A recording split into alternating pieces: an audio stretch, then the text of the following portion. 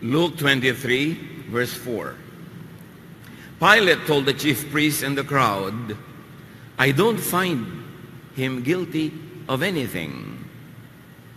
Yan ang sinabi ni Pilato bago niya hinatulan si Jesus. Sabi niya, wala akong makitang krimen o kasalanan ni Jesus. And that was the Roman point of view.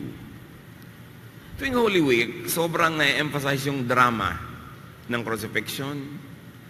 Ang na-emphasize is how Jesus was killed. Yung mga dugo, mga tinik, mga pako, mga sugat, mga hampas. Magandang maunawaan yun.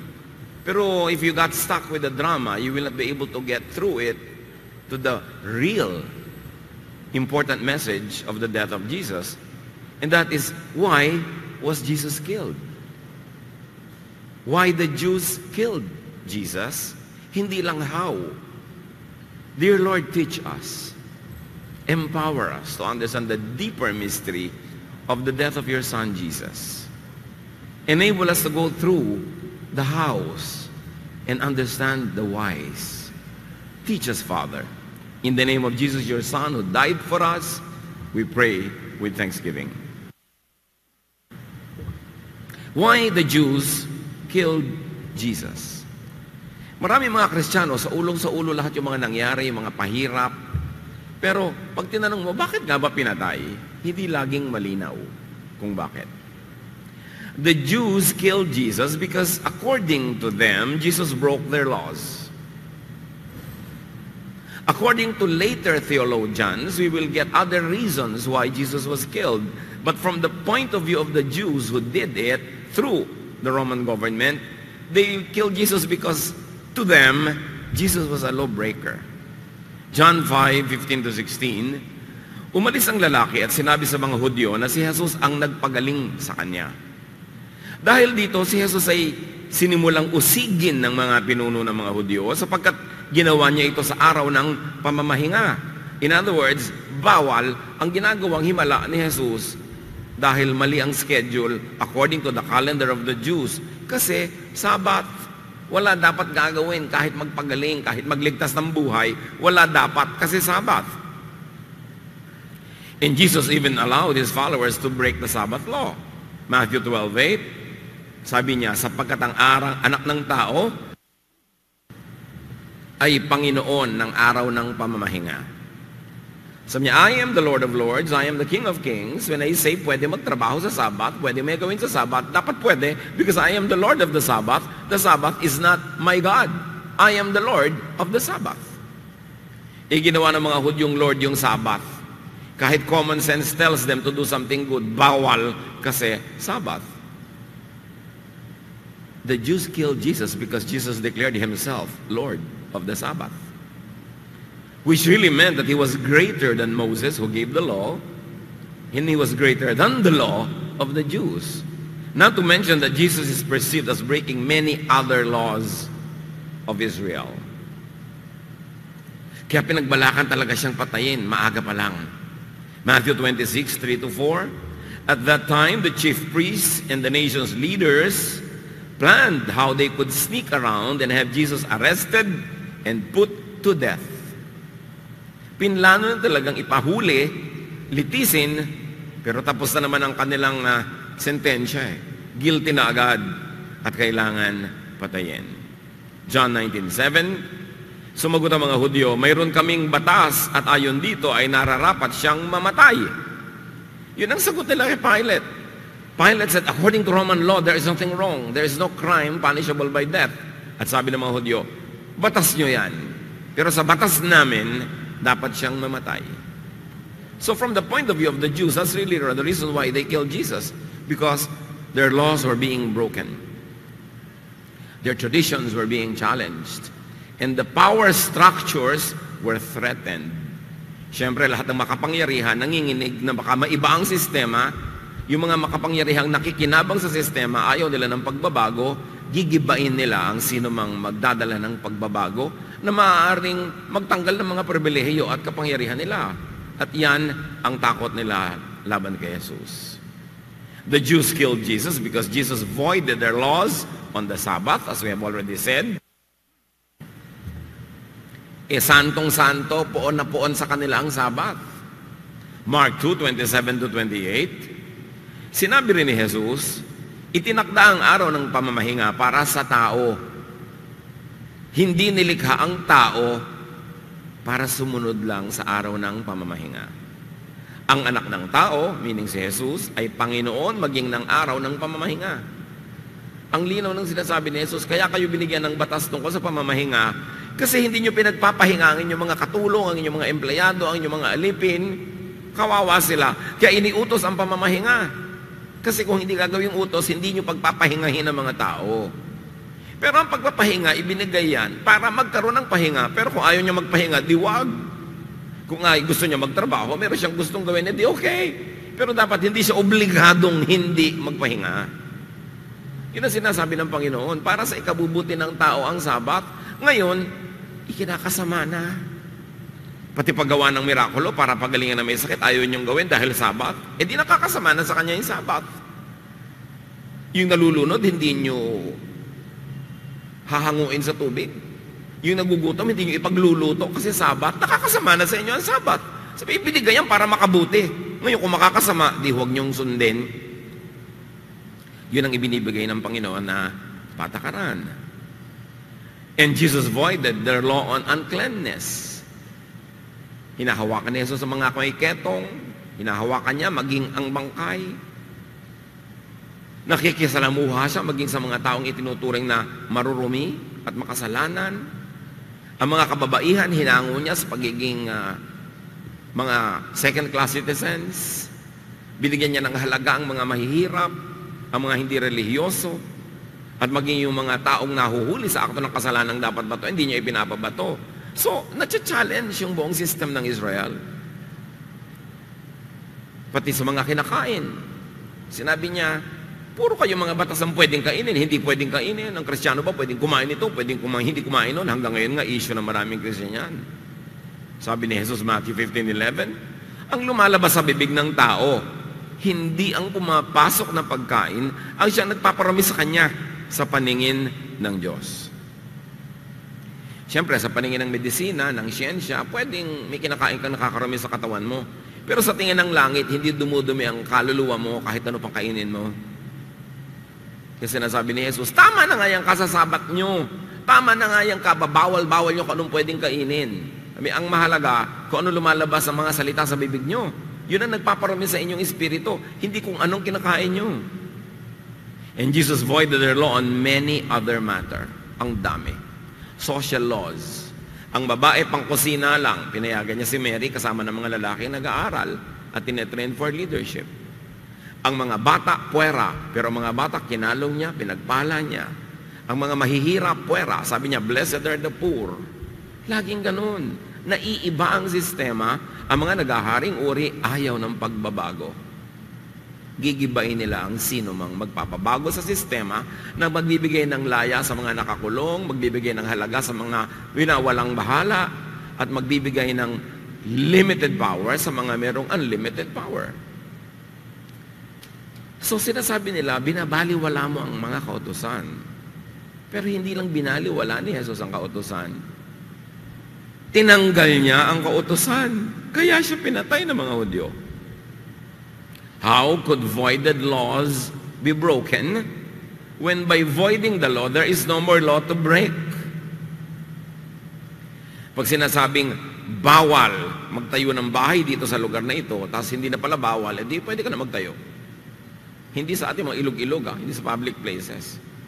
It's just an example. Na pagka walang batas, edi walang lumalabag ng batas kasi walang batas eh. So kung hindi na pala batas yung Sabat na yan, edi walang lumalabag. Hindi na pala batas yung mga dietary laws, edi walang lumalabag. Walang makasalanan kung walang batas. Romans 7:6, ngunit malaya na tayo ngayon mula sa kautusan. Dahil namatay na tayo sa kasalanang dating umaalipin sa atin. Kaya tayo ay naglilingkod sa Diyos, hindi ayon sa lumang batas na nakasulat, kundi ayon sa bagong buhay ng Espiritu. Naiintindihan ba ito ng mga Kristiyano?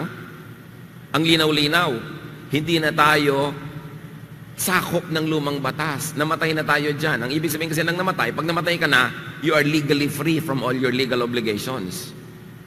So namatay ka na sa lumang tipan, namatay ka na sa lumang batas. Pero pati mga Kristiyano ngayon, ang lagi nilang inuungkat, mga batas ng lumang tipan para usigin ng isa't isa.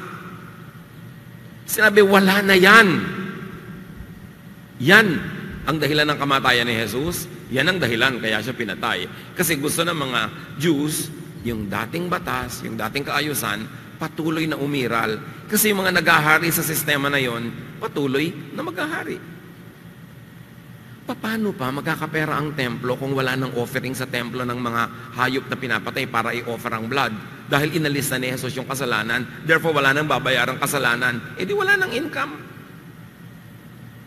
Paano pa sila laging hihingi ng tawad kung wala na palang kasalanan? Di na walang papel yung mga pare na laging siyang nagbibigay ng kapatawaran, siyang dadaanan ng dasal patungo sa langit at dadaanan ng pagpapala mula sa langit patungo sa mga tao. Tinanggal ni Jesus ang middleman.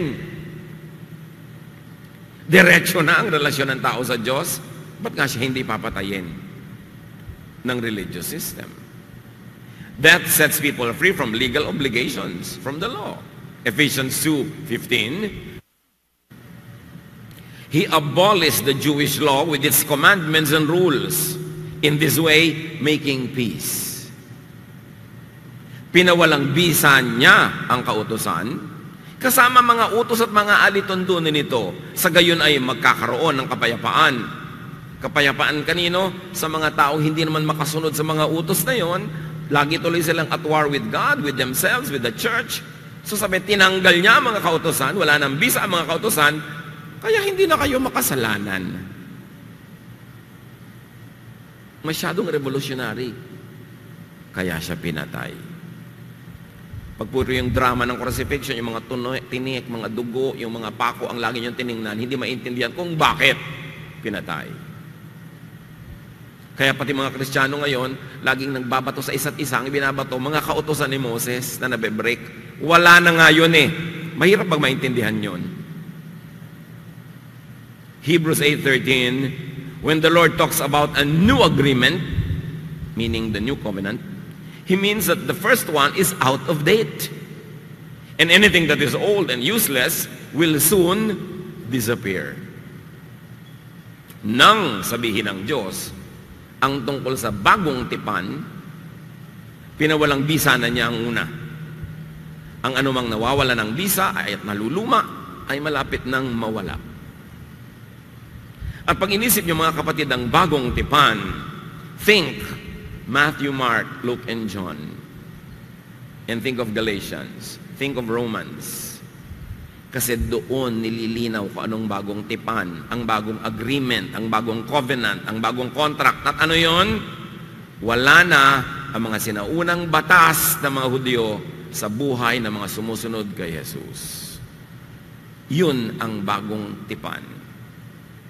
At bakit natin kailangang idiin na Matthew, Mark, Luke, John, Galatians, Romans? Kasi marami pa rin katuruan after Jesus na umuso na ibinalik ang mga Kristiyano sa lumang tipan. Kahit sa church. In the last 2,000 years of Christian church history, ang daming reversals, ang daming backsliding na ginawa ang church pabalik sa lumang tipan. Kaya litong-lito ang mga Kristiyano, ano na ba talaga? Yung bagong kasunduan sa pamamagitan ng kamatayan ni Jesus o yung dating kasunduan sa pamamagitan ng mga ibinigay kay Moses sa bundok ng Sinai? Nalilito ang mga tao. Ang linaw-linaw ng katuruan. And Jesus made people sinless by voiding the law that made them sinful. Inalis ang pagbabawal, therefore walang bawal. Pero bago nyo isipin lahat, pwede na, hold your breath, babalikan natin yan. Inalis yung bawal, kaya ngayon, hindi ka na makasalanan kung hindi mo man nasusunod yung dati, kasi inalis na nga yung dati. Doon mo palang maintindihan kung anong ibig sabihin ng grace, kung anong may sabihin ng love. Kasi kung minsan ng mga Kristiyano, pinaghahalo nila yung love tsaka hatred, forgiveness ng God at anger ng God, pinaghahalo-halo na parang kalamay. Nakakalito na tuloy. Will I have peace or not peace? Am I forgiven or not forgiven? Do I lose my salvation or not lose it? Kasi nagkakahalo-halo nga yung Old Covenant at yung New. What did Jesus do with the Old Law? Jesus changed the way it was applied. At ididiin ko mga kapatid, the way it was applied. Matthew 5:17, sabi ni Jesus, huwag ninyong akalaing na parito ako upang ipawalang bisa ang kautosan at ang mga propeta. Sasabihin ngayon ng mga old-fashioned, kita nyo na, hindi pinawalang bisa, tuloy na naman ang lahat. Tuloy ang Exodus, tuloy ang Leviticus, tuloy ang lahat-lahat. Hindi ka pwedeng kumain ng dinugan, ang babae hindi pwedeng short hair, bla bla bla. Tuloy ang lahat. Kasi ito ang pinangahawakan nila. So niya, huwag ninyong akalaing na parito ako upang ipawalang bisa ang kautusan at ang mga propeta. Na parito ako hindi upang ipawalang bisa ang mga yon, kundi upang tuparin. So sabi na, kitams, balik tayo sa Old Covenant. Tandaan niyo mga kapatid, bisa ang patuloy na ipatutupad, hindi ang paraan. Ang mahalaga kay Jesus, anong talab sa'yo ng kasunduan ng Diyos at ng tao? Hindi yung ano ang method mo sa pagpapairal nito. Ang mahilig kay Jesus at ang gusto niya, anong ending? Ang ending ba ng pagsunod mo sa mga utos ng Diyos ay love? Nagiging loving ka ba? Nagiging forgiving ka ba? Ang ending ba ng pagiging religyoso mo ay meron kang peace? Meron kang rest? Kasi pag hindi yun ang ending, hindi yun ang talab, nagbabatuhan kayo, nagpapatayan kayo, nagsisiraan kayo, nagigibaan kayo dahil sa mga utos ni Moses, mali ang talab sa inyo. Kasi hindi dapat ganun ang talab niyan.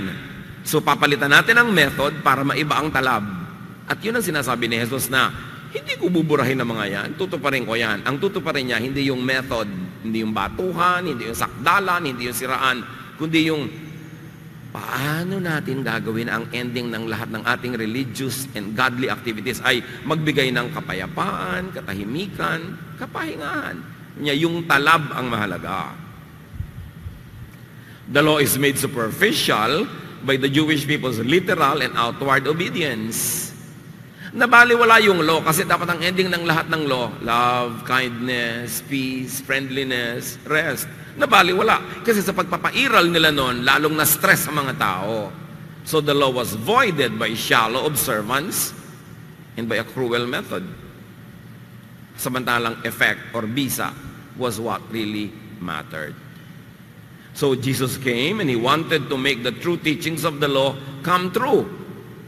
Hindi yung strictness, hindi yung punishment, kundi yung effect dapat ng holy fear of God, which is clean living, loving nature, kindness, beautiful attitude, peaceful life. So Jesus wanted to show the full meaning of the law, not the method of the old, but dapat kung ano ang na-achieve ng method na yon. And obviously, God the Father in heaven judges that the method is not effective, the method is faulty, therefore the result is wrong. That's why Jesus was sent to correct the method and to bring about the original intent and effect of the law, which is peace with God, peace with fellow men, and peace in one's heart. Jesus displays the old law by the new law, the so-called Great Commandment, which is love, for effect. For effect. Nung araw kasi ng Israel ay maliit na tribo pa lamang, ang mahalaga, survival of the tribe. So pag kami mga sumisira ng mga batas, matiatreten ng unity, yung social fabric was very, very weak. Pagka mayroong isang babae nagtaksil, nangalon niya, masisira ang buong community kasi mag-aawayan yung dalawang lalaki, pati mga anak nila magpapatayan, ang konti-konti na nga nila, ang dami-dami nilang kalaban. Therefore, batuhin ang babaeng ito at ang lalaking ito para takutin ang mga taong huwag gagawin ang mga bagay na sumisira ng unity ng community. But when Israel became a big nation, the dynamics of society changed. Ang pangangalo niya ni Tekla, yung pagdano ni gano'n, ay hindi na magbibigay ng napakalaking panganib sa buong bansa. Kasi laki-laki na nila. So, dapat ang effect ng law nung araw ay love. That there should be love, there should be peace in the tribe, that there should be harmony in the community. Pero ang nangyari, everybody is afraid, everybody is suffering, everybody is hypocritical kasi naging napakalupit ng pagpapairal. Kaya sabi ni Jesus, hindi ako dumating para sirain niya mga batas, kundi para ipairal. Ang ipapairal niya, hindi yung dating method. Ang papairal niya, yung dapat epekto nun na hindi umiral kahit kailan. Na ang effect sa tao ng kanilang relihiyon ay pagiging mapayapa, maibigin, tahimik. Kasunduan at katahimikan between God and man. Matthew 22:37-40. Sumagot si Jesus, ito ang mahalagang commandment. Kasi pinapapili siya, alin ba pinakamahalaga sa dami-dami ng commandment? Ibigin mo ang Panginoon mong Diyos ng buong puso mo, buong kaluluwa mo, at buong pag-iisip mo. Ito ang pinakamahalagang utos. At eto naman ang pangalawa. Ibigin mo ang iyong kapwa, gaya ng pag-ibig mo sa iyong sarili. Sa dalawang utos na ito nakasalalay ang buong kautusan ni Moses at ang katuruan ng mga propeta.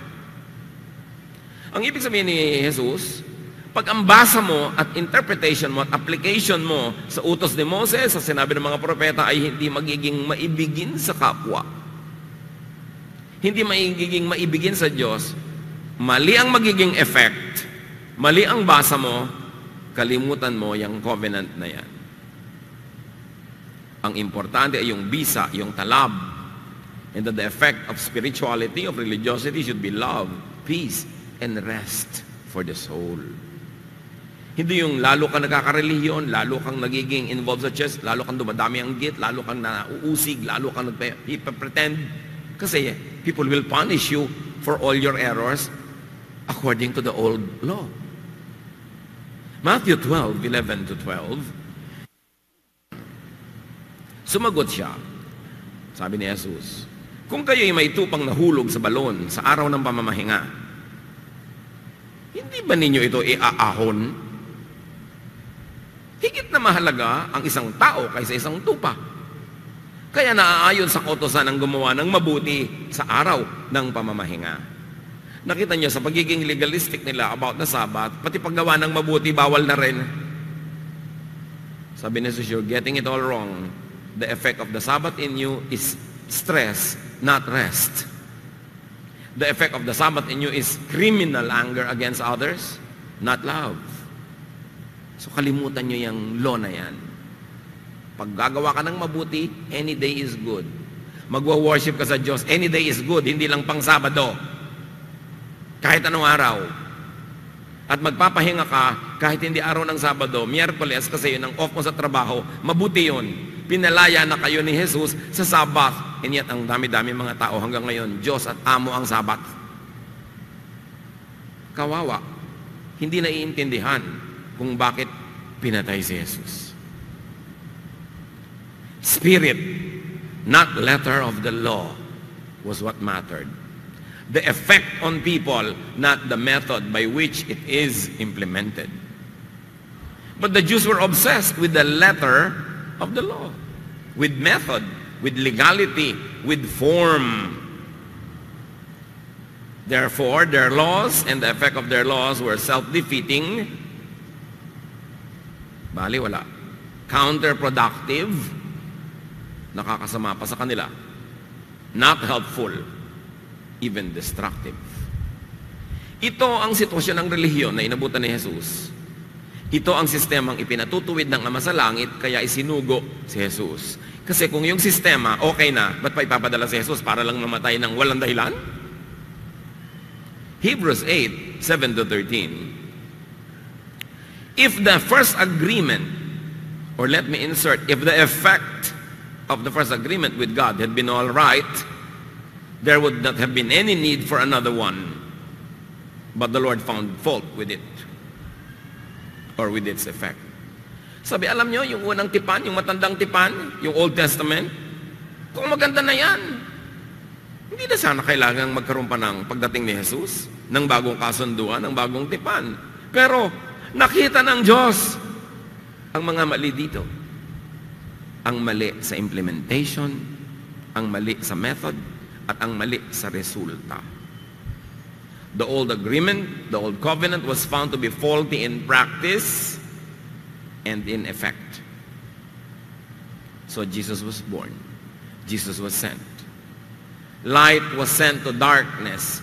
The way was given when there was no way. Life was given when there was only death. That's why Jesus is the way, the truth, and the life. Truth was given when there was nothing but falsehood in the method and the effect of the covenant. At sa pagpapatuloy ng Hebrews 8, and the Lord said, I tell you, the time will come when I will make a new agreement with the people. It won't be like the agreement that I made with their ancestors when I took them by the hand and led them out of Egypt. Sabi ng Hebrews, sabi ng Diyos, darating ang panahon na gagawa ako ng bagong kasunduan.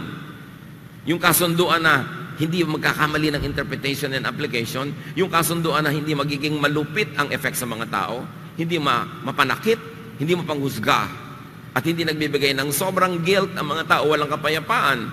Sabihin ko nun, iba ito sa ginawa kong kasunduan sa inyong mga ninuno nung inilabas ko kayo sa Ehipto. Ibig sabihin, gagawa talaga ng bago. At ginawa na yun kay Jesus. Tapos ngayon, ang mga Kristiyano, pinaghahalo si Jesus at si Moses, the new agreement and the old agreement, kaya lito. Kung walang kakulangan ng unang tipan, hindi na sana nangangailangan pa ng pangalawa. Hebrews pa rin ito. Ngunit nakita ng Diyos ang pagkukulang ng kanyang bayan, naging legalistic. Kaya't sinabi niya, darating ang mga araw na gagawa ako ng bagong tipan. Hindi ito magiging katulad ng tipang ginawa ko sa kanilang mga ninuno nang ilabas ko sila sa Ehipto. At ang bagong tipan, Matthew, Mark, Luke, John, Romans, Galatians. Yung iba, salain, pag-aralan, kasi maraming mga isinasali uli sila na kasama ng lumang tipan. Bakit nangyari yon? Kasi, bukod sa mga naging Kristiyanong unang-unang generation na si Jesus ang nagturo, later on, nagkaroon ng mga Hudyo na nag-convert to Christianity, pero ang kanilang ideya, dalhin ang pagka-Hudyo nila into the Christian church. At yan ang tinatawag, maging sa New Testament, maging sa Book of Acts, na Judaizers. Christians who are Jewish, who wanted to make Christianity Jewish again. Yung mga lalaking hindi naman Hudyo, naging Kristiyano, gusto nila tuliin uli kasi ang mga Hudyo tinutuli. Yung mga tradisyon ng mga Hudyo na hindi naman tradisyon ng mga Hentil na naging Christian, gusto nilang gawing tradisyon din ng mga Hentil para gawin silang Hudyo. Yun ang Judaizers. Sa Book of Acts pa lang, nandun na yung mga pagtatangka ng mga makahudyo na ibalik sa Judaism yung Kristyanismo. At ang daming pumasok niyan sa Christian Church in the last 2,000 years. At ngayon may bagong sigla at lakas na gawin muling Hudyo ang Kristyanismo. Ilipat ang loyalty sa templo, sa Israel, sa bayang Israel na hindi na naman the same Israel nung araw. Iba na yan ngayon, modern state na yan. Pangalan lang ang the same, but the identity is not. Laging may ganung pagtatangka. Ibalik ang mga tao sa lumang tipan.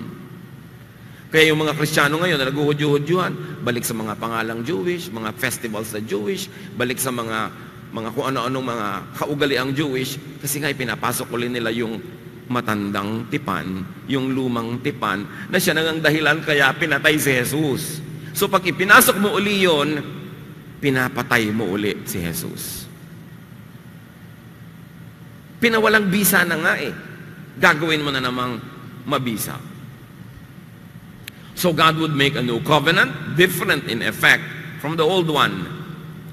It will be made. Sa pagpapatuloy ng Hebrews 8, they broke their agreement with me, and I stopped caring about them. Sabi ng Diyos tungkol sa Israel. But now I tell the people of Israel that this is my new agreement. The time will come when I, the Lord, will write my laws on their minds and hearts. Itatanim ko sa kanilang pag-iisip ang aking mga utos. Isusulat ko ito sa kanilang puso. Nang sabihin ng Diyos ang tungkol sa mga bagong tipan, pinawalang bisa na niya ang una. Ano ang ginawa ng Diyos sa lumang tipan? Magsalita kayo. Pinawalang bisa. Mabuti na yung may review. Lalo sa mga nagte-text dyan. Pinawalang bisa. Tapos ngayon, lagi nating ibinabato, pinupukol sa isa't isa yung lumang tipan. Bakit kumakain kang dinugan? Bakit ganito? Bakit ganyan? Luma na yun, pinawalang bisa. A new covenant, different from the old one, will be made. So, without the law of the old covenant, there is no offense. There is no sin.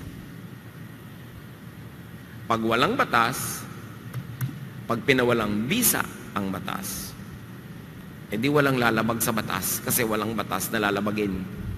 That's why the Christian who believes in Jesus is sinless. Hindi dahil siya ay pure, kundi dahil tinanggal yung law that made the Christian sinful. Romans 7:8, but without the law, sin is dead. Sin is nothing. Sin has no effect. Sapagkat walang kasalanan kung walang kautusan. Yun ang ginawa ng kamatayan ni Jesus. Ginawa ang mga mananampalataya na walang kasalanan kasi tinanggal yung kautusan.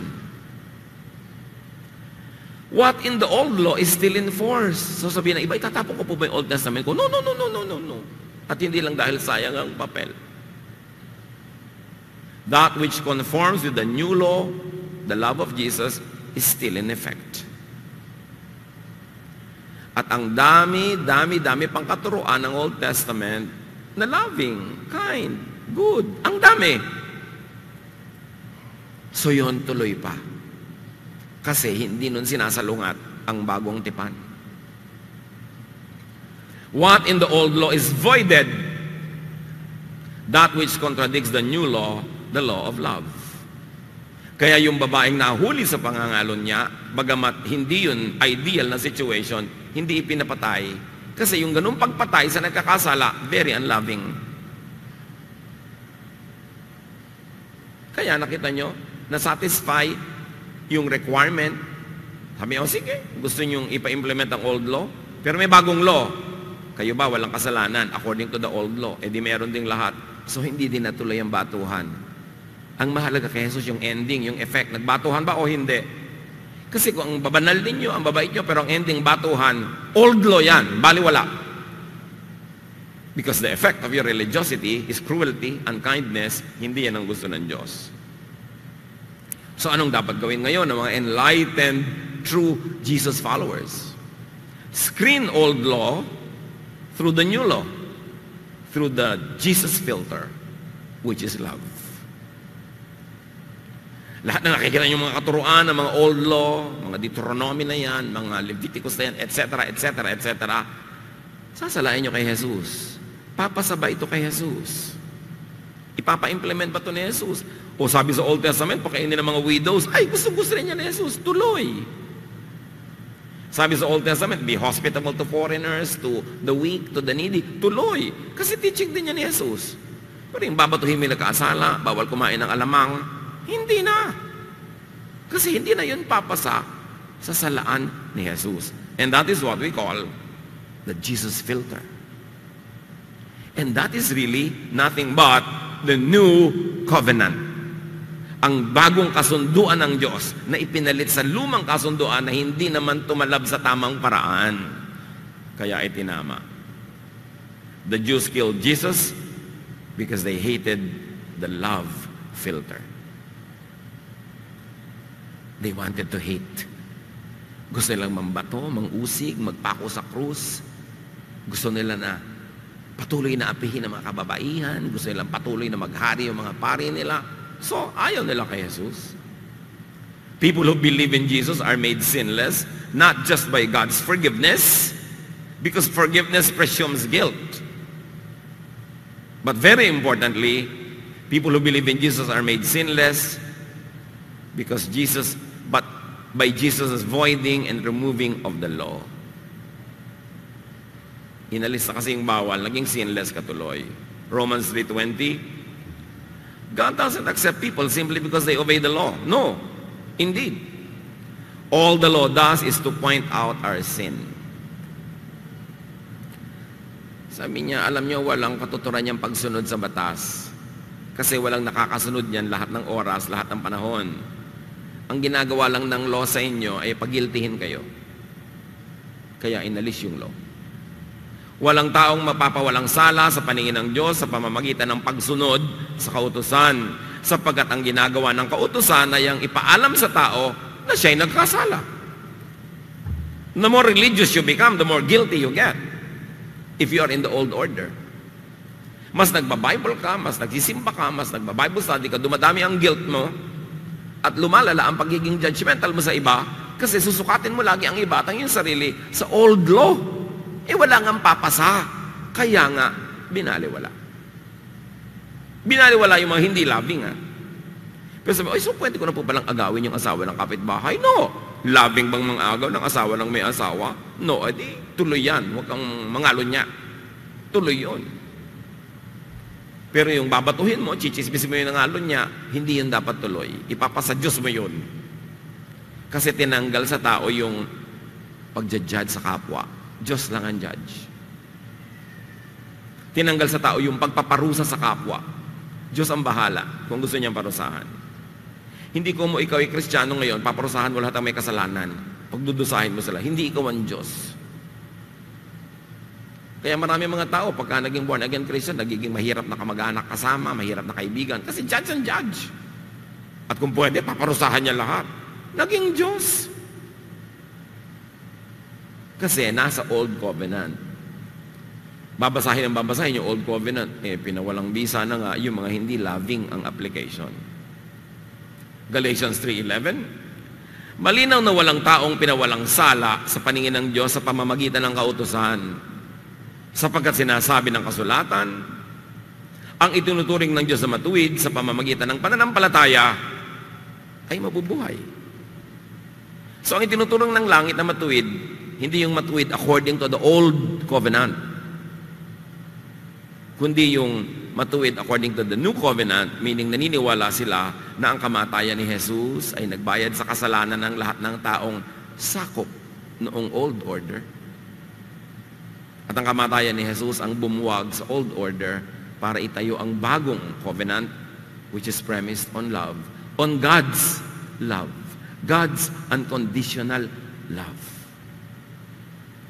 Hebrews 9:15, kaya nga, si Kristo ang tagapamagitan ng bagong tipan.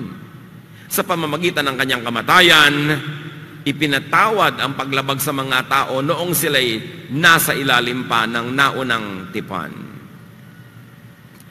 So, sino ang pinatawad sa kamatayan at dugo ni Jesus? Yung mga taong nagkasala under the old order. At pagkatapos ang mga taong nagkasala under the old order ay pinatawad na, wala na yung old order. Isa na lang ang nalalabing kasalanan na pwedeng magawa. Hindi na yung pagkain ng dinugan, hindi na yung pagpapahaba ng buhok ng lalaki, at pagpapaiksi ng buhok ng mga babae, hindi na yung paglalagay ng hikaw sa pusod, hindi na yung pagtatanggal at pagkakabit ng mga tato, hindi na yon. Isa na lang ang kasalanan natira at pupunta tayo doon maya-maya. Abangan. Jesus died for the forgiveness of sin committed under the old covenant, not after. Because after the death of Jesus and His resurrection, the old covenant was already voided. The only law that Jesus gave and upheld and redefined is the law of love. Kaya nandun na ang sagot. Ang natira na lang na kasalanan, mga kapatid, ay ang hindi umibig sa kapwa at sa Diyos. Kung meron tayong babantayang kasalanan sa ating sarili, yun na lang. Hindi yung suot mo, yung kulay ng buhok mo, kundi umiibig ka ba sa kapwa? Maaring ang pag-ibig mo hindi emosyonal, pero yung system mo, yung pamumuhay mo, yung style mo, maibigin ba? Tindera ka, dinadaya mo ba ang sukat ng tinda mo? Hindi maibigin yan. Naninira ka ba ng kapwa? Nagchichismis ka ba? Hindi maibigin yan. Yung pag-ibig na lang natira. John 13:34, isang bagong utos ang ibinibigay ko sa inyo ngayon. Magmahalan kayo. Kung paano ko kayo minahal, gayon din naman, magmahalan kayo. At paano tayo minahal ni Jesus? Ng Diyos sa pamamagitan ni Jesus, isang uri ng pagmamahal na walang patakaran ang pagtanggap. Walang hanggan, walang mamimili. Sabi, yan ang natirang utos. Yan na lang ang kaisa-isang utos. At huwag niyong labagin yung utos na yan sa pamamagitan ng pag-i-implement nyo ng mga lumang utos na puro technical lang. Gaano kahaba ang palda, anong pwedeng kantahin, anong hindi. Mga technical lahat. Ang ending lang is, loving ba ang utos? Loving ba ang effect? Kasi pag hindi loving yan, kahit sinunod mo lahat yan, you break the new commandment. You break the new covenant. Breaking the law of love is the only sin that remained. Matthew 5:22, ngunit sinasabi ko naman sa inyo, ang sino mang popuot sa kanyang kapatid ay mananagot sa hukuman. So yun na lang natin ang pananagutan, poot. Simba ka ng simba, laki-laki ng Bible mong dala, tapos pupuot ka, hello, mananagot ka. Sayang. It is from the sin of hating, the sin of not loving, that offenders under the new covenant could be forgiven through the sacrifice of Jesus. However, sabi mo, paano ngayon yan? Kulang pa ako sa pag-ibig, bagsak pa ang aking pag-ibig. Paano yun? Hindi na naman ako saved. Ang talab ng kamatayan ni Jesus para sa mga tao noong under the old covenant was that they were forgiven for not being able to obey all of them. Ang talab ng kamatayan at pagkabuhay na muli ni Jesus sa mga taong naniniwala na kay Jesus, hindi na nasa ilalim ng lumang tipan, ang talab nun ay para tayo mapatawad sa mga pagkukulang natin sa ating pag-ibig. So meron pa rin pagpapatawad. Pero ang pagpapatawad, hindi ibig sabihin na pagpayag na hindi ka na magiging maibigin kahit kailan. Because we are changed from glory to glory, dapat patuloy tayo nagbabago, at ang pagbabago dapat natin is towards being more loving. Hindi yung nagbabago ka towards being more strict, more judgmental, more self-righteous. No, the change should be towards being more Jesus-like, like Him. And Jesus is known primarily for His love. Dapat patuloy kang nagmamahal, nag-i-improve ang pagmamahal mo. Meanwhile, sa kalagitnaan ng improvement mo, lahat ng kulang, yun ang pinupuno ng pag-ibig ni Jesus. Yun ang pagiging Savior niya sa buhay natin. He saves us from our lack of love. Matthew 6:14-15, sapagkat kung pinapatawad ninyo ang mga nagkakasala sa inyo, which really means love, patatawarin din kayo ng inyong Ama na nasa langit. Read it another way. Kung minamahal nyo ang inyong kapwa, mamahalin din kayo ng Diyos. Ngunit, kung hindi nyo pinapatawad ang inyong kapwa, hindi rin patatawarin ng inyong Ama ang inyong mga kasalanan. Read it another way. Kung hindi nyo minamahal ang inyong kapwa, huwag kayong umasang mamahalin din kayo ng Diyos. Iyan na lang naman ang natirang kaisa-isang utos So focus on loving. Focus on being more loving and focus on receiving, accepting, enjoying the love of everyone else. John 15:10, kung tinutupad ninyo ang aking mga utos, mananatili kayo sa aking pag-ibig. At ano yung utos? Maging maibigin. Kung paano tinutupad ko ang mga utos ng aking Ama at ako'y nananatili sa kanyang pag-ibig. Kasi si Jesus, unconditional ang love sa iba, so unconditional din ang love sa kanya ng Ama. Sabi niya, kung paano kayo umiibig sa kapwa, ganun ko rin kayo iibigin. Yun ang laging dapat conscious tayo. We may not always love emotionally. You cannot love a beggar emotionally. Hindi mo kilala. You cannot love a stranger emotionally. Sometimes you don't even love your own relatives emotionally. But love is not only emotion. Love is action. When you do something that is good for them, will be good for them, that is love. And when you do something that will be bad for them, that is the opposite of love. That is hatred. The sacrifice of Jesus was to pay for people's sin of not loving. But that sacrifice should not be wasted. It must be put to use. Because after being forgiven for our being unloving, we must become more and more loving so that we need less and less blood of Jesus to cleanse us. Ephesians 2:16, on the cross, Christ did away with our hatred for each other. Remember that. Sa kamatayan ni Jesus, binigyan niya nila tayo ng kapangyarihan na huwag nang mapuot. Kasi parang yung puot, yung galit, yung suklam, para bang mas makapangyarihan kesa sa'yo, hindi mo matanggal. Pero sabi dito, sa krus, tinanggal na ni Jesus ang ating mga suklam, galit at puot. Bakit mo napapuot pa ako? Bakit nagagalit pa ako? Pinipili mo kasing huwag tanggalin. Pero kung magpapasya kang tanggalin na yan, may kapangyarihan ka ng tanggalin yan. Yan ang ginawa ni Jesus sa kanyang kamatayan. Jesus empowered you to love. Jesus empowered you to not hate.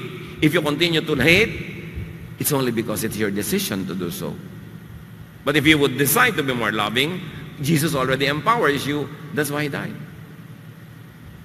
Hebrews 9:28, gayon din naman. Si Kristo ay minsan lamang inihandog upang pawiin ang mga kasalanan ng mga tao. Kasalanan ng mga taong under the law noon at kasalanan ng mga taong under the law of love na hindi loving. Jesus was killed for His loving the world and for loving people.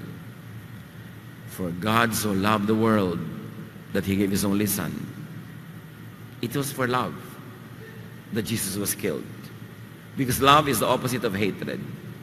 And most of the implementation of the Old Covenant was hateful, angry, cruel, unkind, which is the effect on many people who get into religion. Baligtad. Nababaliwala ang kamatayan ni Jesus. Ephesians 3:18-19, lumalapit ka sa iyo sa Diyos upang inyong lubos maunawaan kasama ng mga hinirang ng Diyos kung gaano kalawak, kahaba, kataas, at kalalim ang kanyang pag-ibig. At naway maunawaan ninyo ang pag-ibig ni Kristo na hindi kayang abutin ng pag-iisip at sa gayo'y mapuspos kayo ng buong katangian ng Diyos. Hindi kayang isipin yan, yung love ni Jesus. Pero huwag mo nang isipin kung di mo kaya. Sundin mo na lang. Disiplinahin ang sarili to be more loving, to be less angry, to be less hateful. Because it is the only law that remains. Isa na lang nga yan. Pag hindi mo naman nasunod pa, sobra ka na. Jesus saves the unloving and the breakers of the law by love. By loving for them. As if they were the ones doing the loving. Jesus loves for you whoever you do not, could not, and would not love.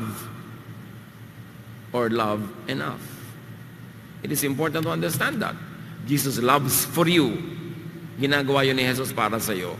Whoever you do not, could not, and would not love. So yung mga dapat mong minamahal, actually minamahal nila yun, ni Jesus yun, in your behalf. Yun ang hindi natin maintindihan kung paano nag-ooperate. At yung mga hindi nagmamahal sa'yo, in their place, minamahal ka ni Jesus.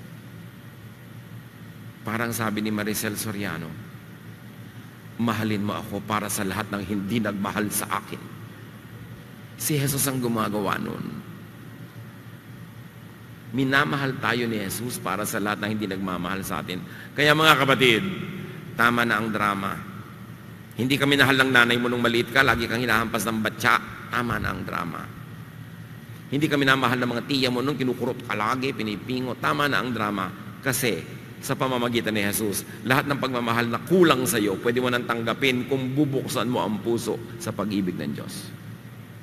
Dahil minamahal tayo ni Jesus para sa lahat ng hindi nagmahal sa atin. Ang mga nasa Panginoong Jesus, wala nang dahilan para magdrama pa. Isipin pa lahat yung mga pain ng araw, mga kulang. Kasi kay Jesus napupuno lahat yun kung bubuksan mo yung puso. Kung tatanggapin mo yung kanyang pag-ibig. At ang pinakamagandang patotoo na tinatanggap mo yun, kung ibinibigay mo na rin ang pag-ibig na yun sa iba. Yan ang patunay mo sa iyong sarili na tinanggap mo na yung pag-ibig because you cannot give what you do not have. 1 Peter 4:8, higit sa lahat, magmahalan kayo ng tapat sapagkat ang pagmamahal ay pumapawi ng maraming kasalanan. Pag mapagmahal ka, maraming kasalanan mo nabubura. At pag mapagmahal ka, yung kasalanan ng minamahal mo, binubura mo rin kasi mahal mo siya. The Greek rendition of this verse could be read two ways. Na pag mapagmahal ka, yung mga kasalanan mo napapawi at kasalanan ng minamahal mo napapawi din. It could be read both ways. Napaka-clever ng pagsulat. So, kung magiging master ka of anything, sa pagmamahal. Kasi yan si Jesus. Kaya may church para magmahalan, tapos pupunta ka sa church, mamimintas ka, machichismis ka, magtatampo ka, manghuhusga ka. Ba't ka pa nag-church? Stay home. So you damage less people. Sa church dapat ganon. Paano nagkakaroon ng pagmamahalan kung i-apply mo nga yung pagmamahal ni Jesus? Hindi mapanuri, hindi mapanghusga. Basta, love lang. Di ba pag ganon natatahimik ang yung loob? Siguro nakakadugo na ng tenga sa ating congregation ang kape-preach ng love. Pero habang hindi talaga tumatalab yan, ulit-ulitin natin. Kailangan tumalab. Kailangan maintindihan. So sabi, ay, love na naman ang topic. Forgiveness na naman. Nakita na ba ang bunga? Kailangan purgahin ang mga Kristiyano sa katuroan ni Jesus ng love. Because this means salvation.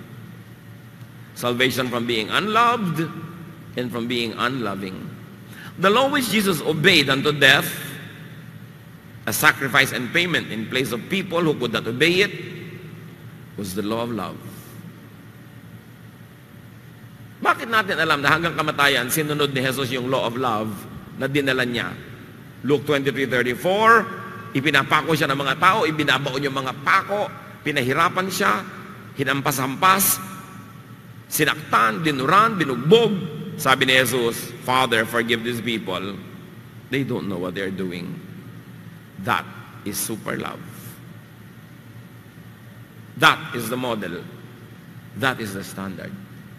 And by the way, that is the love that Jesus applies to you and to me. Kung ano na pinagagagawa mo sa buhay, sinasabi pa ni Jesus sa Ama, forgive them. They don't know what they're doing. Tapos ikaw pag nakakita ka ng kapatid na nagkakasala, gusto mo sa Diyos, paulanan mo po siya ng apoy. Kainin po nawa siya ng lupa. Masunog ang kanyang bahay, malugi siya sa negosyo, tubuan siya ng syphilis. Diyos ko, parusahan mo po siya. Yan ang gusto mo sa kapwa mo, pero para sa'yo, hindi mo gusto yon. Nasaan yung love? John 15:12-13. Ito ang aking utos. Magmahalan kayo gaya ng pagmamahal ko sa inyo. Ang pinakadakilang pag-ibig na maaaring taglayin ng sino man para sa kanyang mga kaibigan ay ang ialay ang kanyang buhay para sa kanila.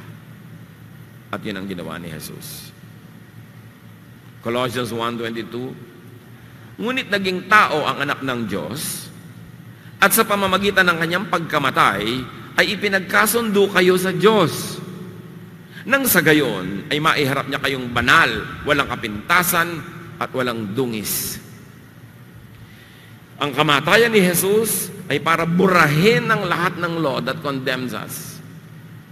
So that we can be presented before the Father, holy, without blemish. Not because we are holy and without blemish, but because the law that makes us unholy and makes us blemished, the law that blemishes us, had already been voided. Do not appeal to the law of the old covenant to punish others, because you might end up punishing yourself. Apply the law of the new covenant love to others so that the new covenant's law, love, could be applied to you. Do not burn the bridge over which you too must pass. The bridge of love, the bridge of forgiveness. The Jews killed Jesus to kill his love, to kill his saving love. Those that do not love, those that hate, crucify Jesus. Lahat ng hindi maibigin, lahat ng mapagmuhi, mapagparusa sa kapwa, kasama sa pagpapapako kay Jesus. Ang pinagkaiba lang, matapos siyang pakuin noon, ipako, ngayon pa lang niyo siya ipapako pag hindi kayo loving. Because what they tried to crucify was not just the body of Jesus, but the love of Jesus. But on that glorious Resurrection Sunday, Jesus rose from the grave. Not only his body rose from the grave, but his love. The love of God through Jesus cannot be killed. The love of God through Jesus will always be triumphant, and that love is the love you can enjoy, and it is the love that you should give to others. Sa paggunita natin na naman ng mga drama ng Holy Week, do not just focus on the method of how Jesus was killed. Focus on the reason why he was killed. He was killed because he loves us. He was killed because Jesus would like all the transgressions against the law to be removed by removing the law. And Jesus had to pay for that with his own life. But death was not triumphant. Jesus and his love was triumphant. Make it victorious in your own life. Huwag ipatalo sa mga personal na buhay natin yung laban ni Jesus na ipinanalo na. And this is to be loving and to love. Dear Lord, teach us. Turuan niyo kami, Panginoon, ang puso namin tanggapin yung kapangyarihan para pwede kami talaga magmahal ng mga hindi kamahal-mahal, ng mga nakakainis, ng mga nakakayamot ng mga tao. Teach us to have the patience. Tulad ng patience niyo sa amin through Jesus. Ipaunawa niyo sa amin, Lord, na huwag namin ipukol-pukol yung mga provisions of the old order, of the old covenant, at maging mga idinagdag na mga tao after Jesus, kundi yung pagmamahal, pag-ibig niyo through Jesus ang pairalin, unawain namin at ipalaganap. Pagbulay-bulayan sumandali sa tahimik na pananalangin, kung anong ibig sabihin? That Jesus' love was never killed on the cross, but is triumphant. So make it victorious in your own life.